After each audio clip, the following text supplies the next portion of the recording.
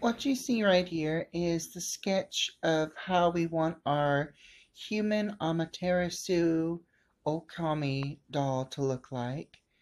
Um, the theme is we wanted to try to keep it as close to how the characters in the game itself looked, but since our doll will have a mouth and a nose, which is not really shown in the Okami video game characters. Some have noses, some do not, but all of them don't seem to have a mouth, yet they talk.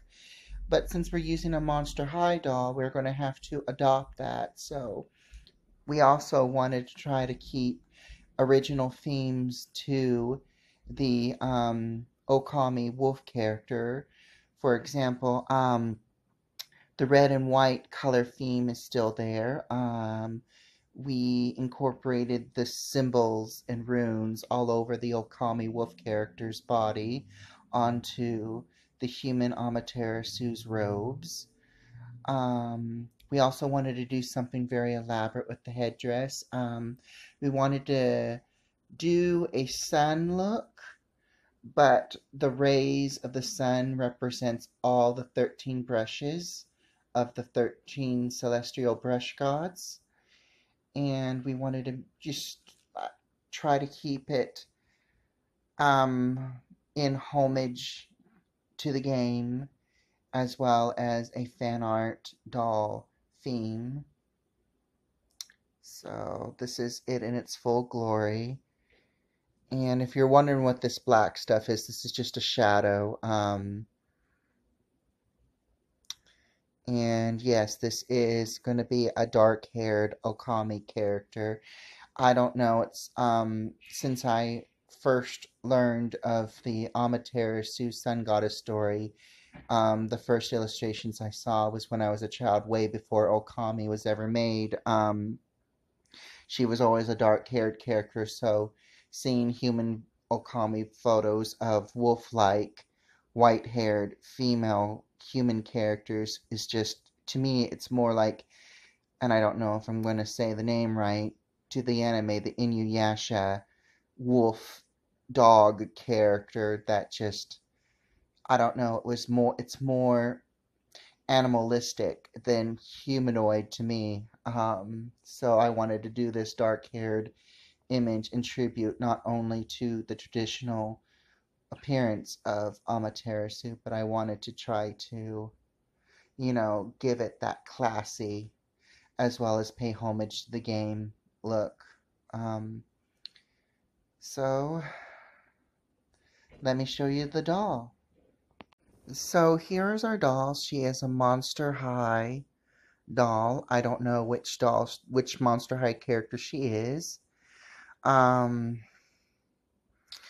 I have her wrapped in basically a towel dress made of tissue secured with tape, and a headband also made with tissue paper, so secured with tape to protect the hair when we remove the doll makeup.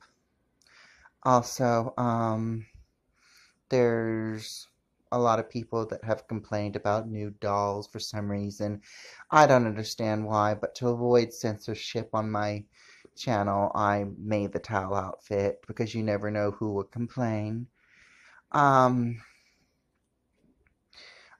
I was going to shrink the head, but I really like how the shape and size of it is compared to the photos when I bought this doll. They had photos of it, obviously, and the head looked a little bit bigger, but I like its shape in person. I'm kind of debating if I should really remove the makeup off this doll because it's a really good makeup, but it would be too dolly if we tried to adapt. So who knows, if I find out the name of this doll, or if you know what Monster High character this doll is, I might just get another one just for purposes, just because I like this face sculpt and the makeup. So, but I will be keeping the hair. I might add extensions to it to make it a little bit longer. I don't know. But yeah, this is the doll. So what we're gonna do is we're gonna basically remove her face makeup, and after she's cleaned and dry, after her makeup removal, we'll give her a couple of layers of the infamous Mr. Super Clear and begin our penciling on her new face. A nice fresh canvas. Took me about 15 to 30 minutes to clean this doll's face off of her from her original makeup. And that's because I got the wrong nail polish remover. It didn't have enough strength to it. So it took a long time to get it as clean as it is now. But now we got a blank canvas, so we can get started on the face paint. So before we actually do the face, I wanted to go ahead and get most of the costume done. So this is from a recycled cloth doll. What we're going to do is we're going to paint it with acrylic paint, and fingers crossed that the pattern doesn't show through. We may need to do layers. We want to try to keep this red color though, but if it gets glotched, we can always paint over it with a red paint. Just finished ironing it. Now, when it was on the original figurine, the kimono sleeve was attached to the actual robe, so it didn't have that traditional drop. So I split it in half and I just stitched this part here shut, and I left this open because this is where the layers are going to poke out.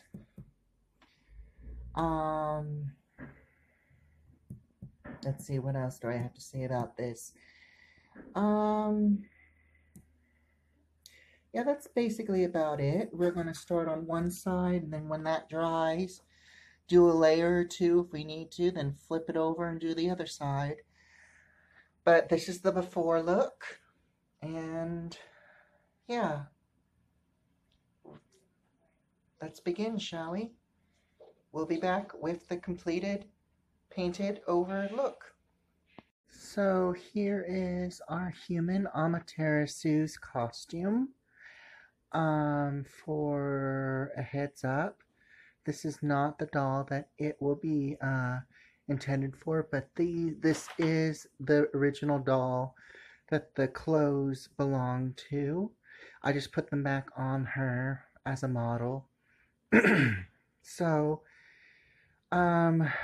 I covered them with acrylic paint, and then after they dried, I did a little bit of layer of more acrylic, 2 layers of white, and 2 layers of the red, and then I used a Sharpie to do the design.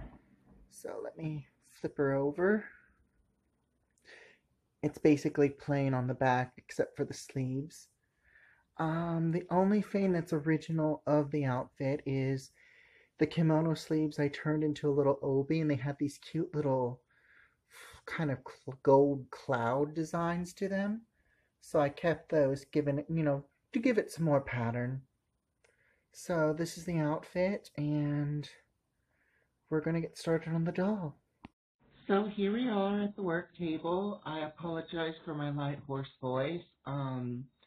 I have a morning cold, which will probably go away later on in the day after I have a hot beverage of tea or coffee.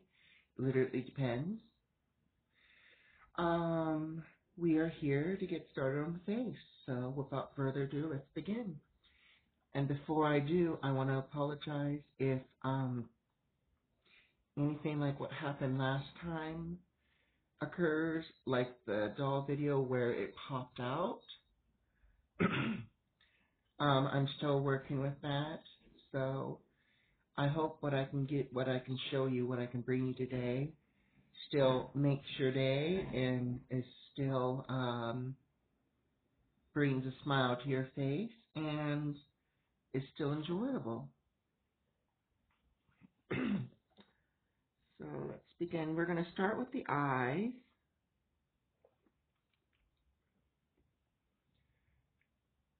There we go. Now, in the Okami characters, they have like these really tiny slanted eyes, kind of squinty, which is kind of cute in a way. It has like this, reminds me of those masks with the closed eyes in the area where both the eyelids are connected. When they're closed, they have that little sliced slant. So let's see. I'm gonna have to change the angle just a minute. Let's see.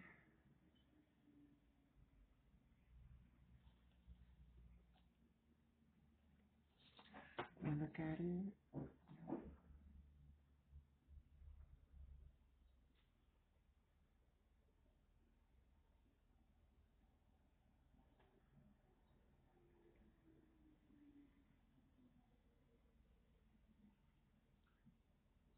And as I said, we're going to try to keep the face style as close to the video game as possible with this Monster High doll.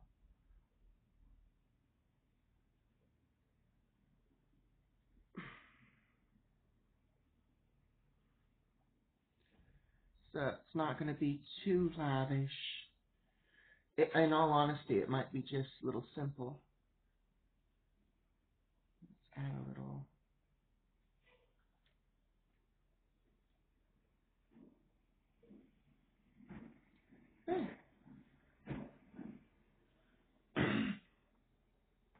So now we have the eyes of Amaterasu. Let's get started on the makeup, shall we? So give me a moment. Let me get the red out.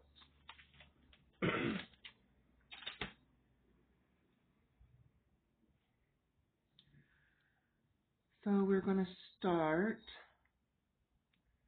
with her forehead symbol, which was that, well, forehead rune, which was that kind of leafy teardrop with 2 points at the end.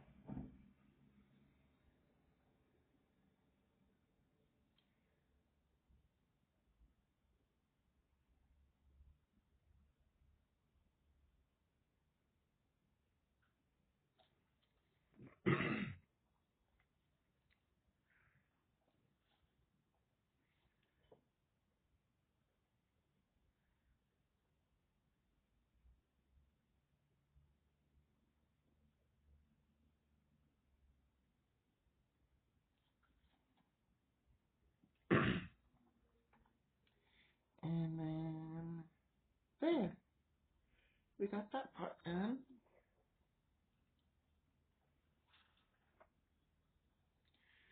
So next is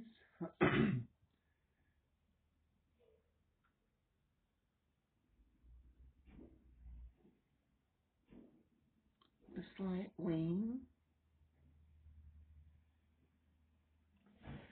Give it a kabuki geisha type of vibe.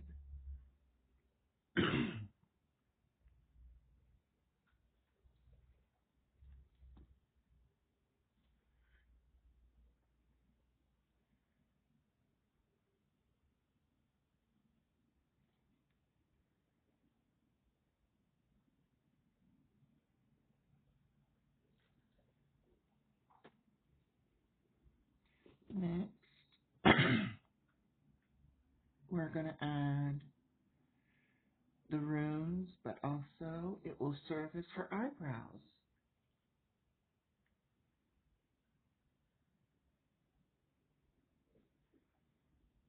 Ooh, there's a little bit of black, but that won't hurt it. A little bit of black doesn't hurt because we're going to add a little bit of black to accentuate just a tad.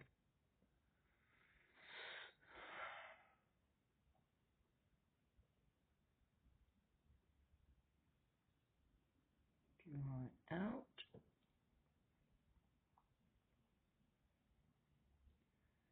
Draw it out.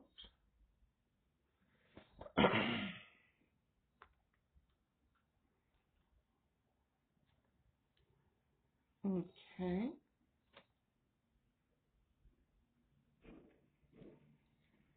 And I will say one small exaggeration we will add is because since this Monster High has lips, in the video game there's hardly any lips on any of the characters. Since there's lips here, we're going to go ahead and exaggerate the lips, but we're going to just put a little tiny drop of red to maintain like a small face look and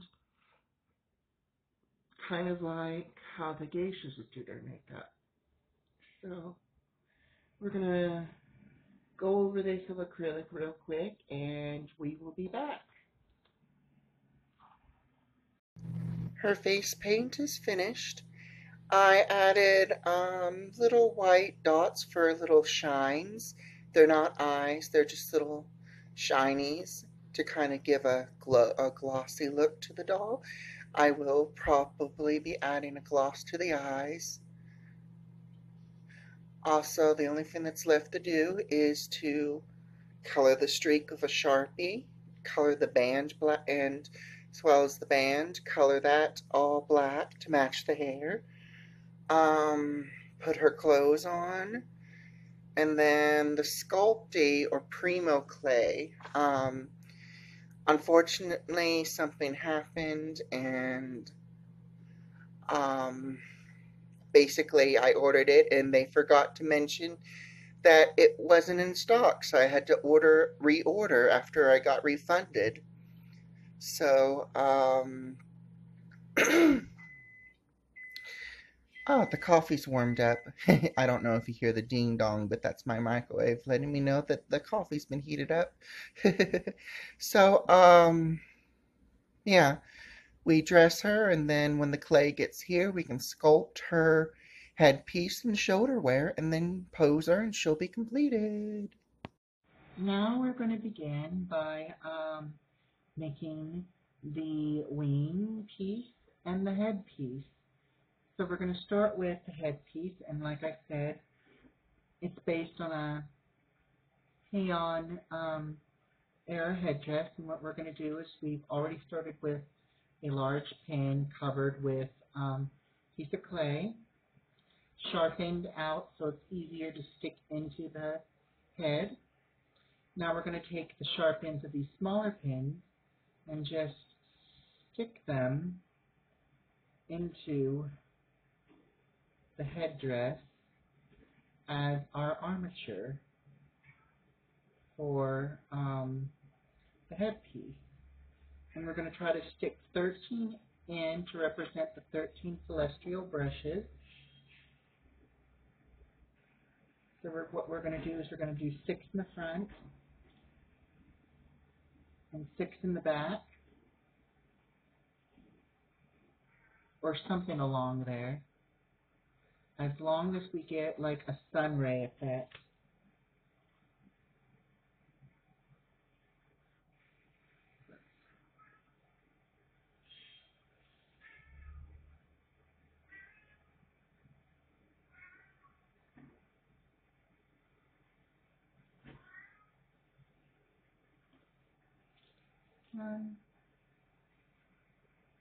Well, actually, I take it back. 7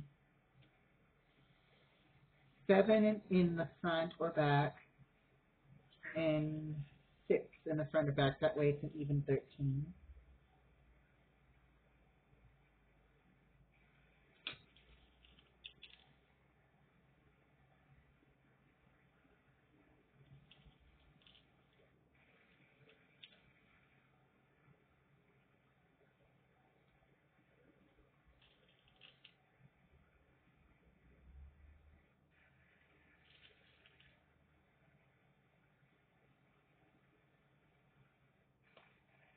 Okay. Now we're going to take clay, and we're going to cover this up, and I will be back when that product's complete. So the next thing we're going to be doing is making the wing pieces. I've already got started. I've made 4 balls, and I fused them together. And then these little strips right here will be the wings. So before we go into the wing part, we're going to take our balls and we're going to do little swirly lines.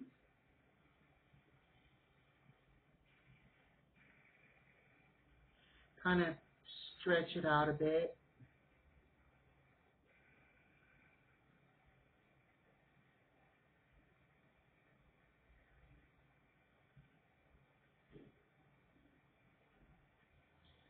Pull it apart just a tad.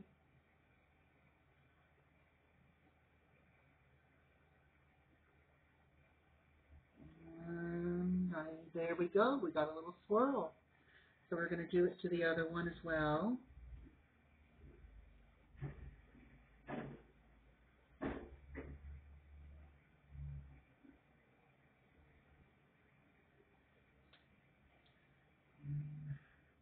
Pull it back just a tad. And there we go. There's a little swirl. Let me fold that down there. Now it might be just a little bit dirty, but we're going to be painting this. So it might be a little blotchy with some other colors, like a little bit of grays and stuff, but that's probably from the Sharpie from earlier. We're going to, like I said, paint over it so it won't be noticeable. So we're going to begin with our wings. So we're going to take some of this, little ovals, and then we're going to kind of shape it into a little wing. Let's see. Set it upright, and before we bake it, we're going to put it on the doll and shape it in place. But we won't show you the doll because she's already dressed, and we want to save what's left of what we have of the doll for the big reveal. And I don't know if you can hear that noise in the background. Somebody has their shower on or they're running water and the pipes are crazy, and it's driving Josette crazy. Josette, my cat.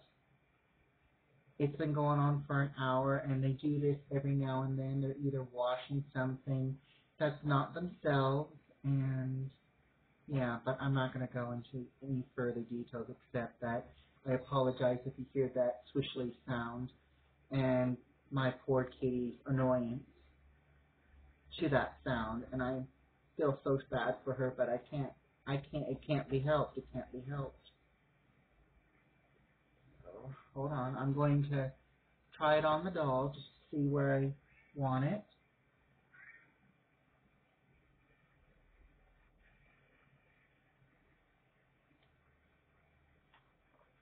And yeah, we have one shoulder piece, so I'm going to do the other one off camera. I'm going to bake the pieces, paint them, and then I will show you the final review. And here she is in her full glory, fully finished. Her celestial brush sunray headdress, her shoulder cloud armor. I went ahead and painted the lower part of the wings a slight gold with a light brush off towards one wing to kind of give it the illusion that the wings were flaring out white. She's on a little stand, and it's made to look like she's stepping off of it,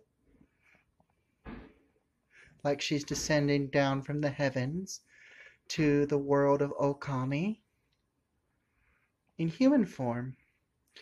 I hope you enjoyed this video. It was done very carefully, as much as we could, as much as that blooper. It was done as best as possible. I apologize if there were some things you wanted to see that was not put on this film. Um, Still getting used to the whole doll making process, and I'm sorry for the delays of new videos. I hope you enjoyed this, and please like and subscribe. And we will try to put up more videos ASAP. Until then, stay safe during this COVID-19 situation, and we'll see you soon. Bye-bye.